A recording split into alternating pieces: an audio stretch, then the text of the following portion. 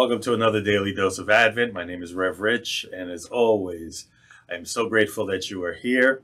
I hope you joined us Sunday as we lit the last candle for this week of Advent, and yesterday for the Daily Dose and the Monday Meditation. With that being said, as always, subscribe, like, share, make sure that others get the message. Again, every day is not the same message we need to hear, but every day somebody needs to hear a message to help them grow further into their own divinity, into their own spiritual growth. With that, we continue with the book, A Christmas to Remember. Again, go to unity.org where you can find it, and they will send you either an electronic copy, which you can download immediately, or send you the physical copy. I like to have the physical copy. And as I said once before, when in one of our episodes, I will pull out all the other books I have there to show you that, Unity does publications. So feel free to request not only this book, but any other books that you can see and donate as you can. Today is Tuesday, December 21st, 2021. We're inching our way toward Christmas. I hope you're excited, you and your family. And if you're not, because there are some stresses, that's why this week is joy. We've moved through faith, we've moved through love, we've moved through peace, and now we're celebrating our joy this week as we move forward toward that. Also, remember, if this is the only show you're watching, on Friday, we will have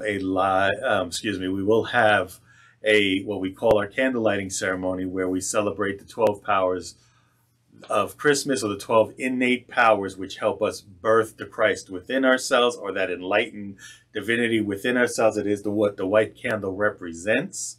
So you can join us on that day. It will premiere. So make sure that you subscribe, like, share, and hit that bell, because when we do go ahead and get that video playing on Christmas Eve, I want you to be there to enjoy it with your family, as my family will be there to share it with you. So today's article from the book is written by Reverend Elizabeth Mora. And let's go ahead and read it. And she says, "Years ago, I cleaned out Christmas. The mashup of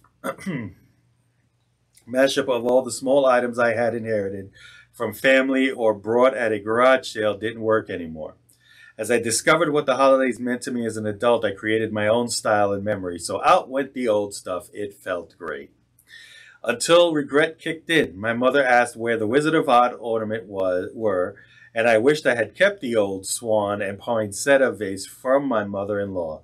Maybe I'd gone a little too far. One item in particular kept coming to mind, a cardboard container decorated with a Christmas reindeer merry-go-round that once had been filled with hard candy. I believe my grandfather gave it to me, although I can't say for sure. He probably picked it up at a Shawnee's on the drive to see us. Nothing special, but I remember it every Christmas, and I missed it. It nagged at me so much that I finally went searching. There it was, on eBay. Sweet memories of Grandpa flooded back. My heart leapt with joy, and tears filled my eyes. A mouse clicked, and $15, an identical Christmas box, once again mine. It's all if all my happy Christmas memories are in that merry-go-round. It is a touchstone for happy times, and it is a part of my grown-up decorations all year long." And she shares Psalm 98:4 with us, which is, "Make a joyful noise to the Lord, all the earth. Break forth into joyous song and sing praises." Once again, here's something that we talk about, finding the areas of joy in your life. A lot of times we look at things, and I literally just had this conversation a couple of days ago. We look at things like, oh, we don't need it. It's about decluttering. It's about this. But there are certain things that maybe they don't have any use, but they do have a memory use for you. I talked about how on one of my birthdays, one of my daughters had drawn me a super dad, and I had it on my office wall. And after the pandemic, and we had to collect our things and bring them home, and I had a pending layoff at that point, I had brought it home. And when she was in the room with me and pulled out the stuff I brought from work, she saw the drawing and her face lit up. Oh my God, you still have this. How many things do we have that sometimes we discard as nothing, but then realize later it brings back a joyful memory, even in those times where you don't feel that joy or can see joy in that moment. And it could be as simple as a flower, a picture, a song.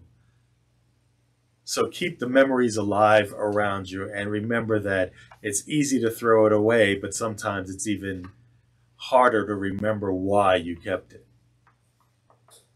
But it is important. So with that, let's go to our affirmation. I remember the simplest of gifts can bring the greatest of joys. Once again, I remember the simplest of gifts can bring the greatest joy. And one last time, I remember the simplest of gifts can bring the greatest joy. And it is so true. Look for the simple things in life. And this Christmas season can be the best one you've ever had. So with that being said, love you, nothing you can do about it.